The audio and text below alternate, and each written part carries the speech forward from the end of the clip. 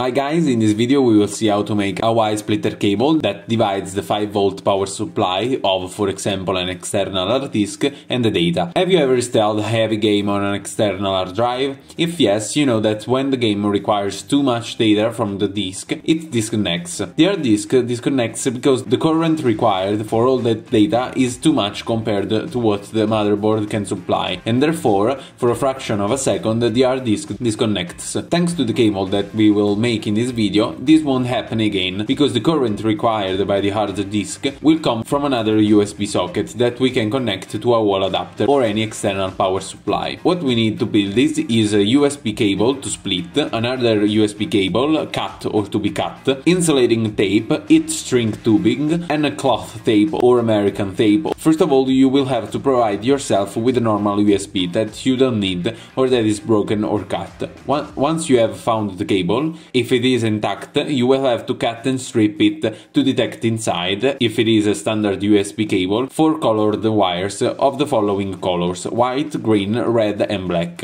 Of these 4 wires, the only ones you will need are those carrying the negative, therefore the ground, and the positive, therefore the 5V. These are the red and black wires, as it was easy to guess. You can then take a pair of scissors and cut the green and white wires, because you don't need it. Once this is done, you have to check that the cable works correctly and that there is a voltage at the ends of the red and black cables. You can connect the cable to the computer and measure the voltage, but I do not recommend it, because you could damage the computer if you short circuit. Rather, take a phone charger and insert the USB into it, which surely is protected from short circuit and surely would be damaged less than a computer, and it is certainly less expensive than a computer. Once the USB socket is connected to the charger, insert it into the socket and with the digital multimeter measure the voltage across the red and black wires. The value should be around 5V, in this case 4.99. Now it's time to move to the other cable, the main one, the one that will be connected to the hard disk or whatever. You will have to peel the wire using a very sharp cutter, and in this position you will need to apply a little pressure at a small angle on the cable wire, and sooner or later you will start to feel that you're cutting through the plastic. When you start to feel something harder, stop. You've reached the metal mesh, which protects the wire from interference. Repeat this process on multiple sides of the cable so you don't have to strip the cable. When that small portion of cable is totally free from the plastic, cut the metal mesh with a pair of scissors and then cut the last layer of protection from interference made of a thin sheet of metal. At this point,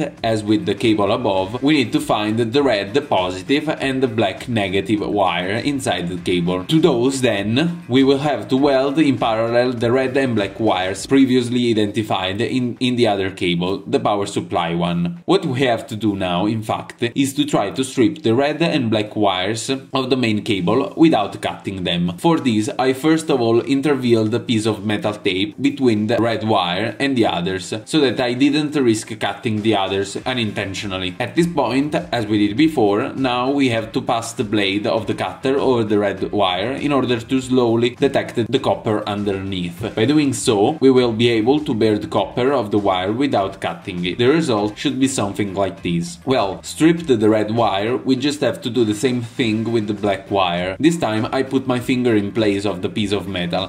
For the records, I still have the finger. Again, the result should be something like this. Good, at this point we just have to prepare the wires for welding. To do this, I take the red and black wires of the power cable and cut them just 3mm, just enough for a drop of thin. Once this is done, with the tip of the soldering iron, wet the wires with tin, so that later it will be easier to solder them to the wires of the main cable. Good, at this point there is nothing left to do but wet the black wire of the main cable with a drop of tin, and subsequently take the black wire of the power cable and solder it together with the black wire of the main cable. The result should be something like this. Next, it is important that you insulate this weld with plenty of electrical tape. Once this operation has been carried out for the red wires, you will have to repeat it for the black wires. This therefore includes soldering the red wire to the main cable, soldering the 2 red wires together and insulating with electrical tape. Since we haven't cut the main cable, but we only have stripped the wires a little bit inside, to insert a heat shrinking tube on the cable, we have to find a way to pass pass it through the USB connector, through which,